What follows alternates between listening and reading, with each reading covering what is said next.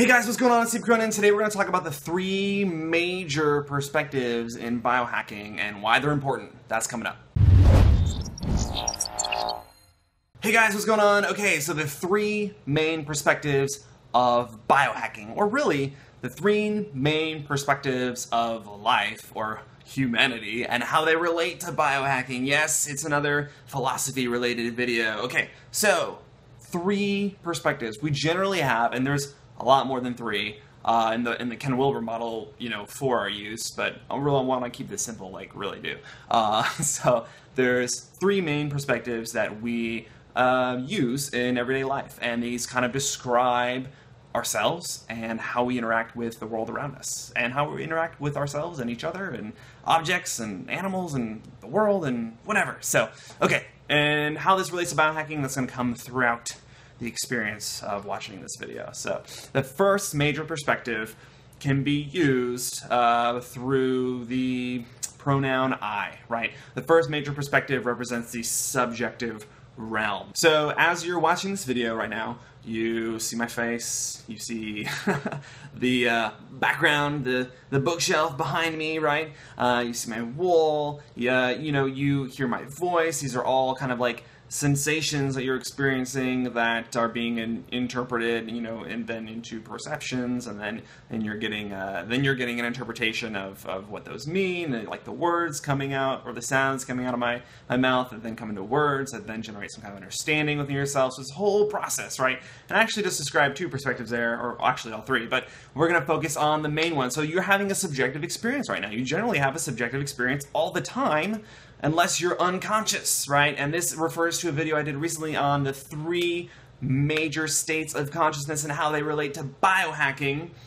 So might have that pop up here right now. But yeah, so unless you're unconscious, unless you're within the dream state or the deep dreamless state, and you can hold an awareness in those states, but most people don't. So unless you're unconscious, then you probably don't have a subjective experience of any kind. Or if you do, you don't really generally remember it. So your awareness is gone, right? So, okay, that's the first. So this is observation, right? In a Platonic sense, meaning Plato, not that we're friends, even though, we're friends, right? We're friends. That would be recognized as the term beauty, right? So beauty is within the eye of the beholder. What does that mean? That means that beauty is relative generally, right? You don't, measure something and say it's beautiful. You can, but then that beauty would be relative, and that beauty is a result of your observation of that, not necessarily the measurement. It's your observation of the measurement, right? So beauty is subjective. When you experience the world, you do so through a subjective fashion. You have these senses, and you take in sensory data from the world around you, and this is kind of describing the experience that I just kind of outlined for you, and these sensations become perceptions as your mind interprets them, and they kind of construct your subjective view of reality, and that's what subjectivity is, right? Subjectivity includes things like emotion. So yeah, that's generally how we observe and view the world. Okay, let's skip to the third perspective, okay? And it's represented by the pronoun it, right? So, and by the way, the pronoun thing, that's a simplification. Just like there's not three perspectives that humanity takes on, there's obviously not three pronouns. There's tons of pronouns. So not limiting pronouns in the same way I'm limiting perspectives. So just want to make that clear. Like there's a bunch of perspectives, there's a bunch of pronouns we can use. Moving forward, the objective realm, this is where science comes in. So that measurement I was talking about earlier, when we measure something, we generally call it objective. It's objective data. We measured rainfall, maybe, or we measure stuff going on in our brain, right? This is where perhaps some of the smart drug use in biohacking come in, or quantified self. The quantified self movement is actually just that measurement of the self. And what is a self? Well, I did a video recently on transpersonal psychology and how that relates to biohacking, which is, I think part of the philosophy that's important to talk about before we really get in a rocket ship and go to the moon. Not like Dogecoin, but with this channel in regards to biohacking and the quantified self movement. So from a Platonic sense, right, that would generally represent truth, right? And that's what objective data is generally what we call truth. So we have a subjective observer who is, generally a human being, but could be, an instrument within the case of science. We have a subjective observer looking at or measuring an objective event, and that play back and forth is how the subjective and objective realms kind of work together. Yeah. So and this is where perhaps we have the science and religion conflict thing, or science and spirituality conflict thing come in. This is why we have people like Deepak Chopra and Richard Dawkins kind of butting heads so much, because we have subjective experiences that, people have spiritual experiences, right? I mean, I really can't say that I've had one, but people claim to, and we have subjective experience of emotion, right? So like love, for example, yeah, that's a subjective experience,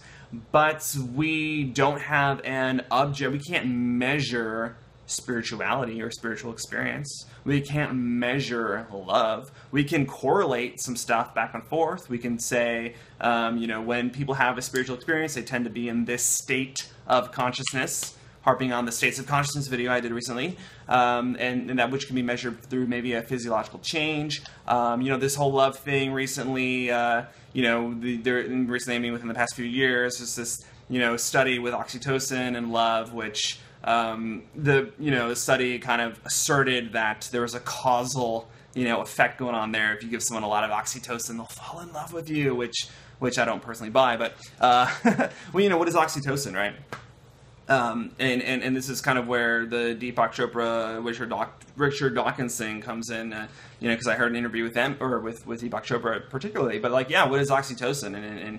And Deepak Chopra would say, and I tend to somewhat agree with this, but that oxytocin is a word that is man-made, that's given to a measurement of something.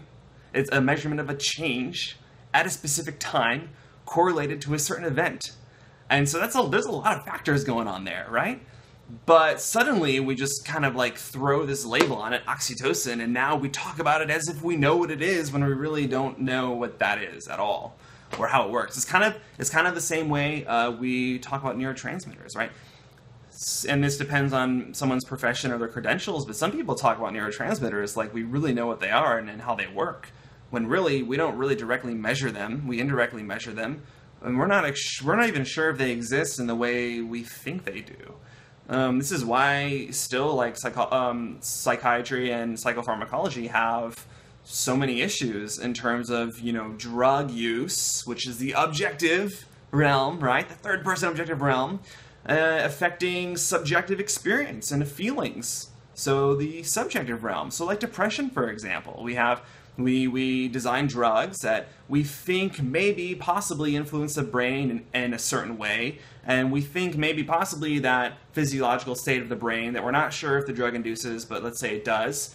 We think that maybe correlates with a subjective experience. So now we have an antidepressant drug that's made and then given to someone, and then we kind of wonder why it only has results in, it's still a significant number of people, but not everyone, right? And not even in some cases a majority. But that's not true because there's tons of different, because we're obviously talking about serotonin here, right? What is serotonin?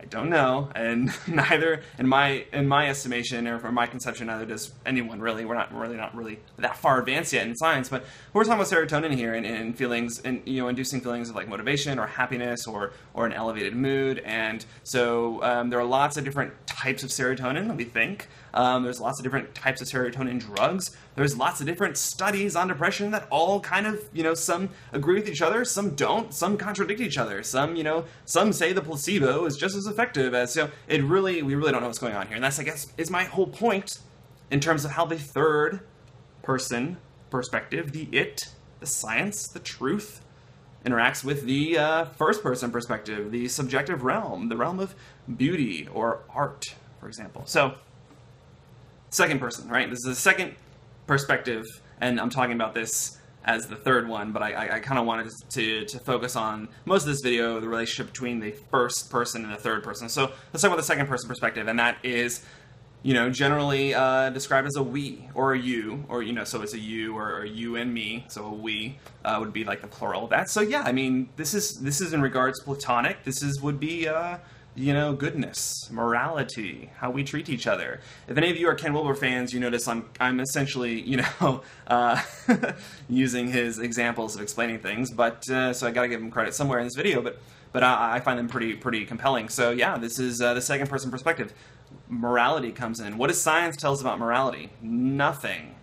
Now, I know people like Sam Harris would argue that there's a scientific or a biological case for morality. I'm not convinced, but if you are, make a video response to me. You could comment if you want to, but I would really like to engage in you with a conversation on that. What does a subjective experience tell you about morality? Well, not much either, right? Because people do bad things for their own volition, right? They have a thought and they do stuff, and then we see them do stuff in the objective realm after their subjective, conspiring or whatever, and then we have a we experience of oh, that was really bad, right? And how we treat each other comes from this second person perspective. This is how the eyes come together and communicate. How we treat perhaps animals might fall in that as well, because they are seem to be aware beings, yeah. And so that's the second person perspective. There's whenever you talk about the morality of cognitive enhancement or biohacking or quantified self, this is the perspective that comes into play here, right? This is the goodness of it, right? The morality of it. And that's not just with how we treat, other people, but how we treat perhaps our environment or ourselves in the larger sense, ourselves outside of the I and the it. Watch my video on transpersonal psychology if you want a greater explanation of that. So yeah, these are the three main perspectives of how that all works. And so biohacking, first person, the subjective experience of what you're trying to go for. Biohacking third person, this would be the tool you use, whether it's a smart drug, or maybe this is the quantified self realm when you're using some kind of tracker, right? A good example of this actually is the Misfit Shine, which I no longer have because I lost it in a tunnel in San Francisco. Longer story, which I'm not going to get into here. So yeah, the Misfit Shine, it measures movement if you have it on your arm. So it measures movement while you're sleeping. So a lot of us twitch in our sleep like this, yeah. And there's some general loose correlation, that how much you twitch over a certain period of time correlates to whether or not you're in deep sleep or not. A really good way to track your sleep would be to measure the brain waves, but the Misfit Shine doesn't do that. So there's an example of, how perhaps some of the measurement stuff is not really telling us as much about the states of consciousness as we want them to. What if someone holds awareness within the dream state? Something like lucid dreaming. Well, that tool is not going to tell us that. So that's how the first person, third person, right? The shine, the subjective experience, and then the second person, the morality of it all. Guys, that's it. That is the three main perspectives of humanity. I hope you like this video. I know it's kind of long. Philosophy isn't interesting to everybody, but I'm having at least 5 or 6 or 7 or 8 or 9 of these philosophy videos out of the dozens of biohacking and quantified self videos that are already up or that are going to be up in the future. So that's it, guys. Subscribe to the channel if you want some more biohacking stuff, quantified self stuff, philosophy stuff, and take care.